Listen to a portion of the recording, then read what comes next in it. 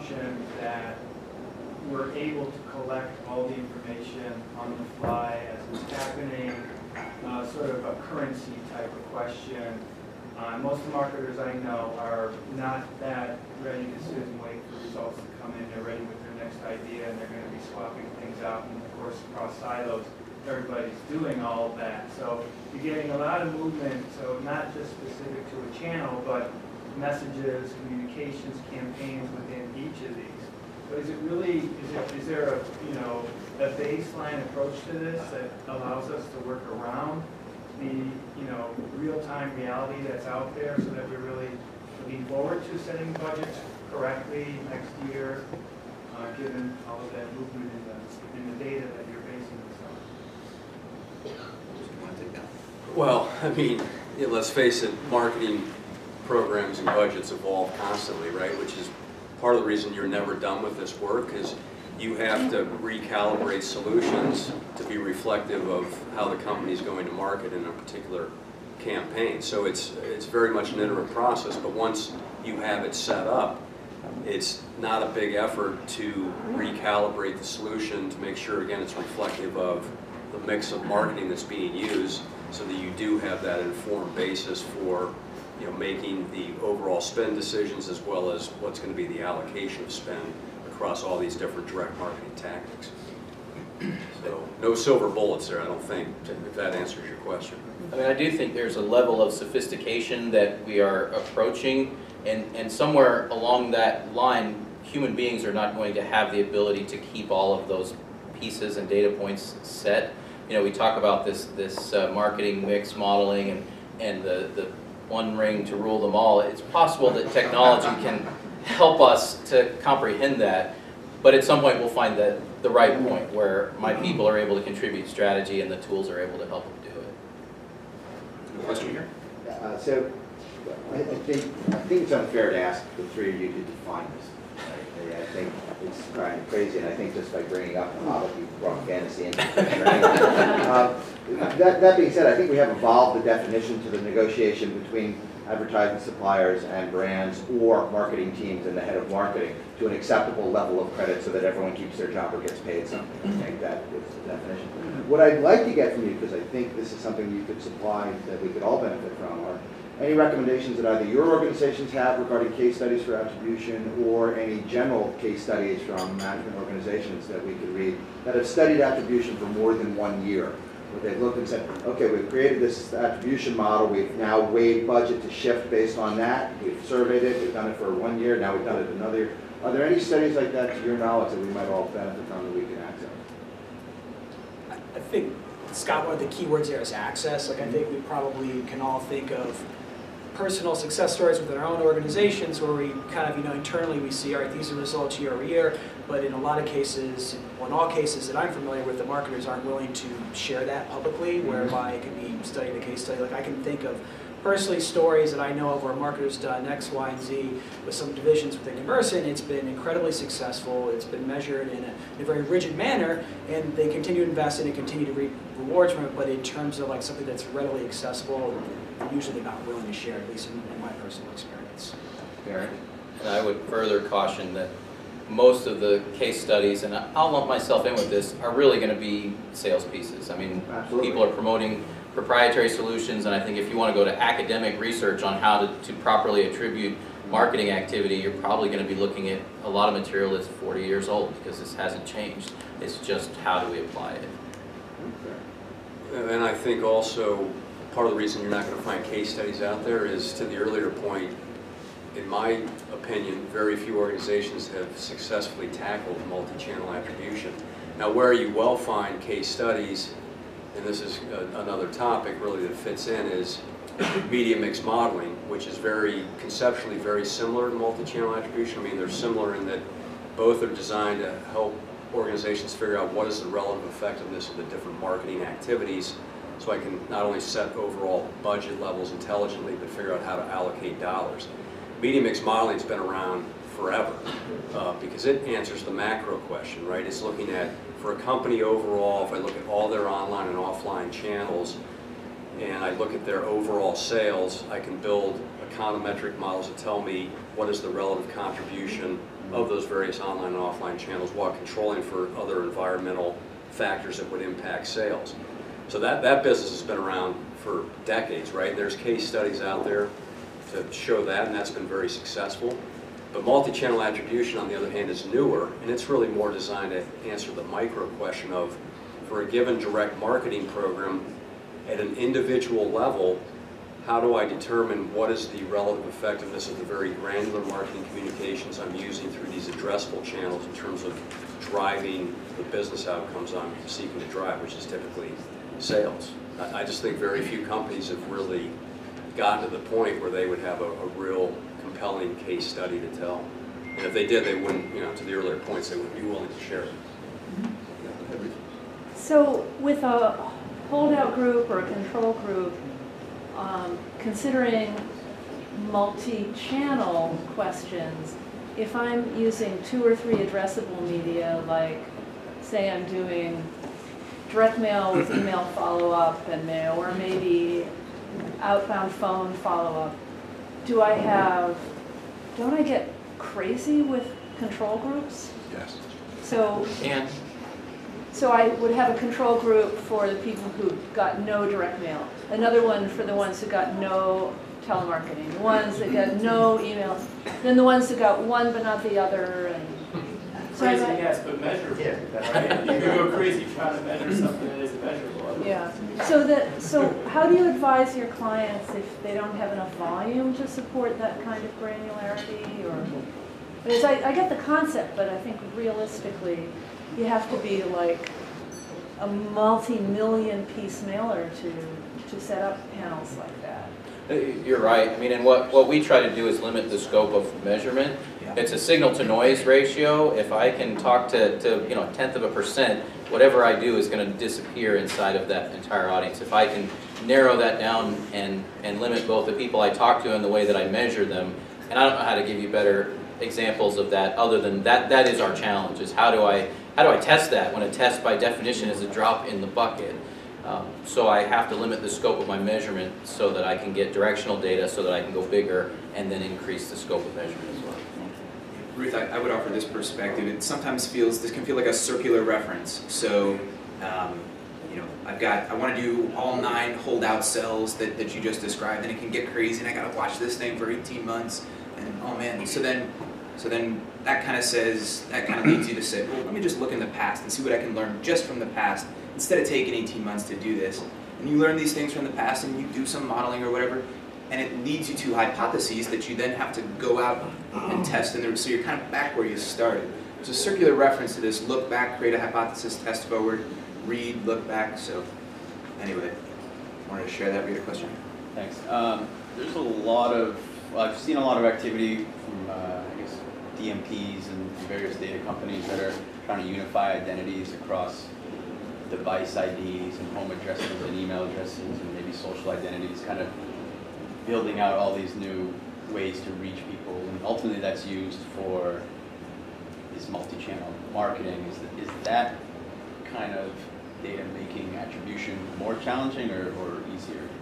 The fact that there's companies now that can...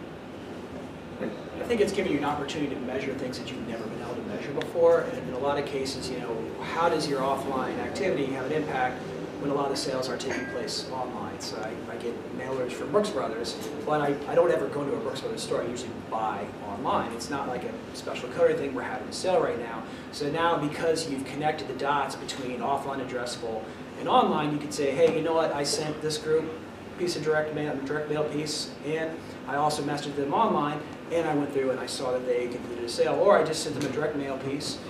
This is what happened, or I just messaged them online, this is what happened. So you now have the ability to at least compare some groups that you've never been able to compare before. So it's kind of like a step up from where you were before. So I think it's a good move in the right direction. So it's making it somewhat easier.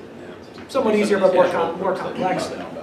It's a great question, because to me, one of the most salient use cases of a DMP is to help facilitate the creation of a multi-channel attribution solution. But ironically, I don't see a lot of organizations that are taking the DMP plunge, looking at it that way. It's more the ability to unify all this online, offline data, including sales data from all channels, and then activate audiences online. Yes. they're not really thinking about the attribution that that would enable. So I think it's a big missed opportunity, so it's a great question.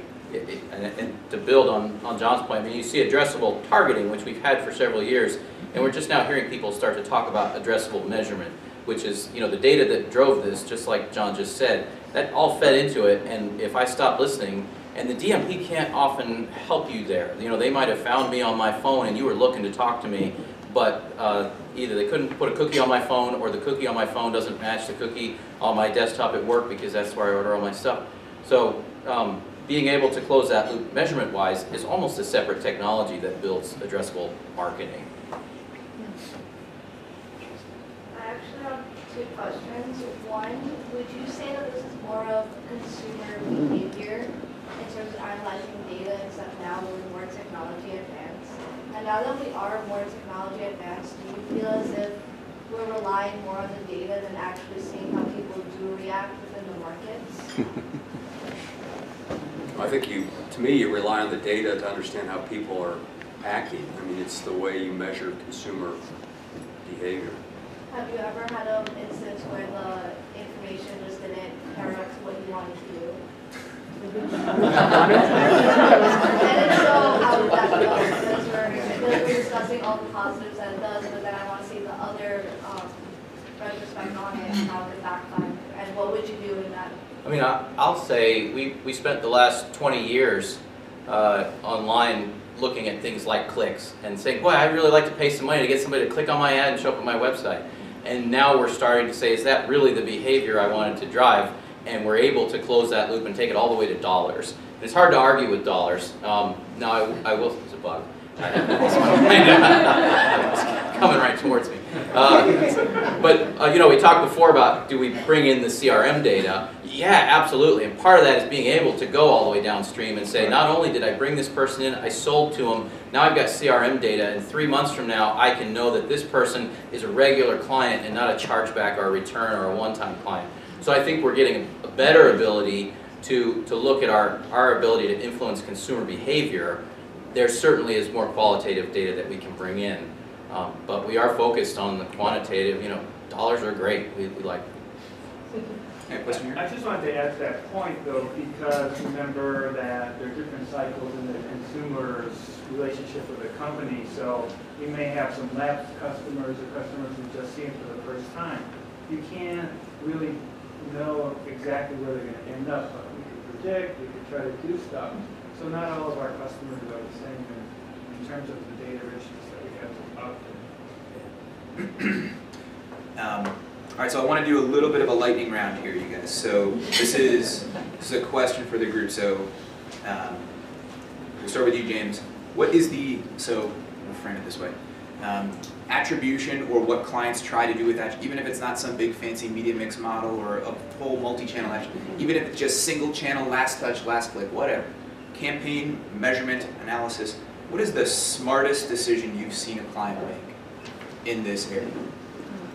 The smartest, and there probably isn't one smartest, but I think it's just being cognizant of the whole entire picture, not just looking at it in that silo that we keep talking about. So it's just understanding that it's not just this one campaign, or even just thinking that last touch is the best. It's kind of just understanding that there's other things out there. So it's not, I can't think of like one shining example where somebody did this and it was like an aha moment, but I think you know, when you're talking to advertising clients that are at least thinking about it, you know, those are the smart decisions. That's kind of what you look for, and you're excited and you see you get to have those conversations. Will, aha moments, smartest decision.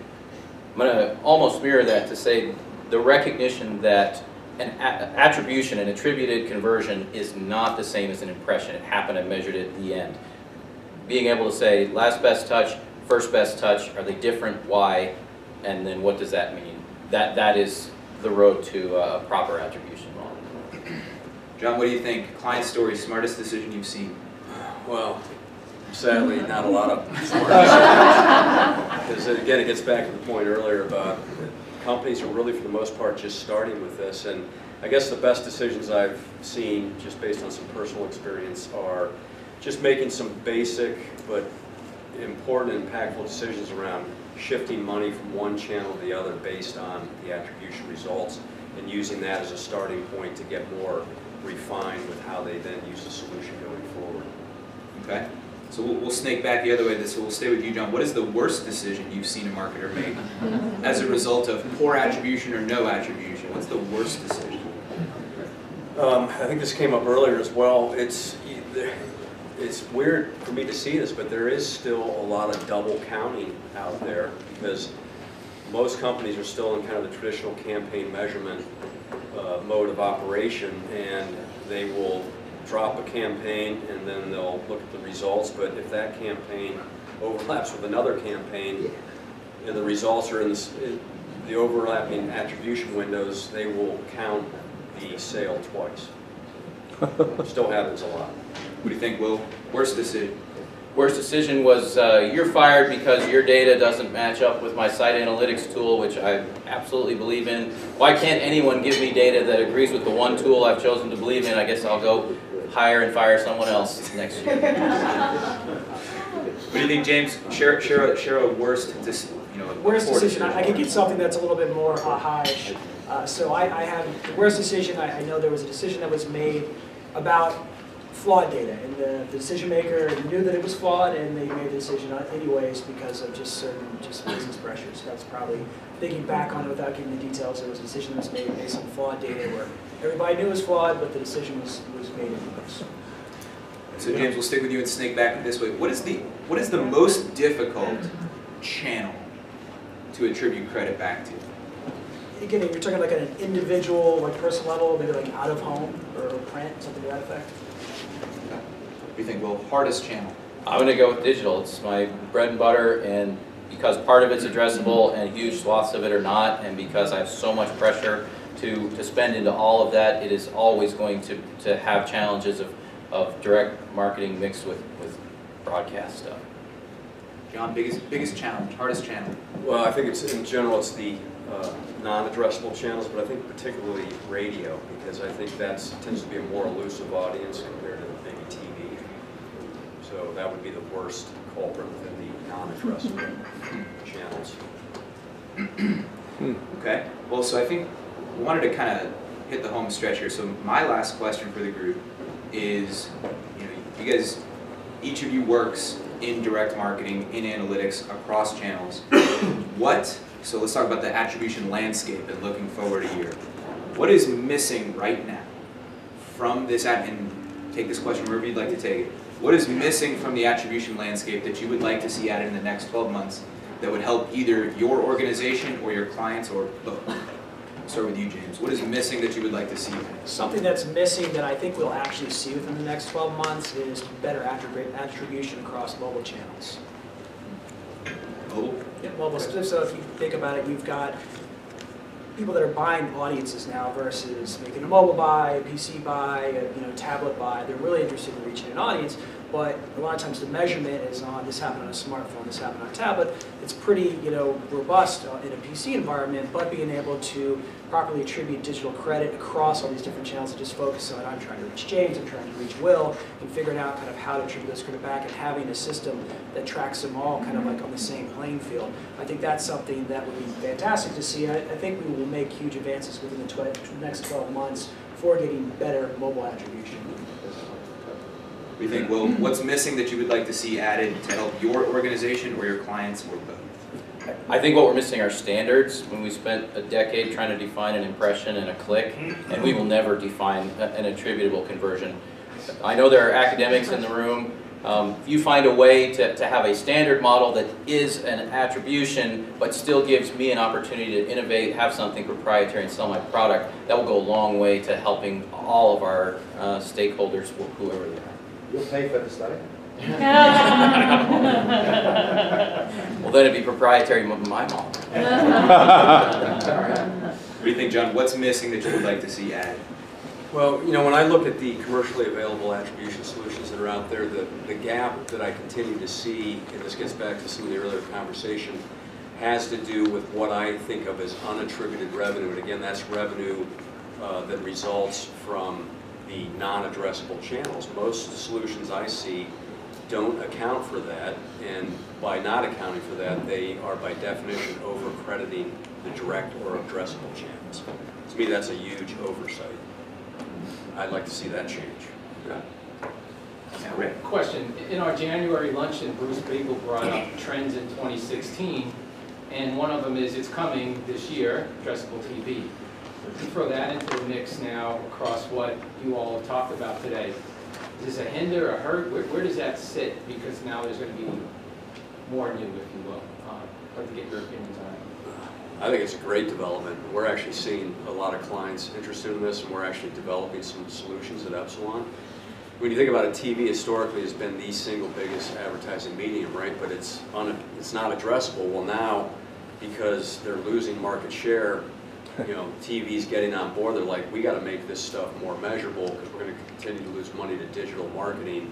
So to me, this is a huge positive development as it relates to attribution, because now, just like direct mail or email or all the other addressable channels, we can see who is targeted, when and with what message, combine it with all the other data we need, and understand what is the relative effectiveness of TV vis-a-vis all these other channels.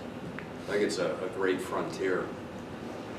I think that's another opportunity for standards. I mean, I was doing addressable television trials 6 or 8 years ago, and we had the Canoe project, which basically started by saying the standard for addressable television is whatever any of our participants are doing now, plus whatever they want to do in the future. It makes it very, very hard to operate in that ecosystem. Worse than digital, it's fragmented into not just addressable, non-addressable, but 8 different types of MSO hardware. So there's a huge opportunity there. A lot of work still needs to be done. I also think it's positive. I think it's really interesting when you think about a company like Verizon, who has Fios, a TV provider. They power the phone in your pocket, and they also own AOL.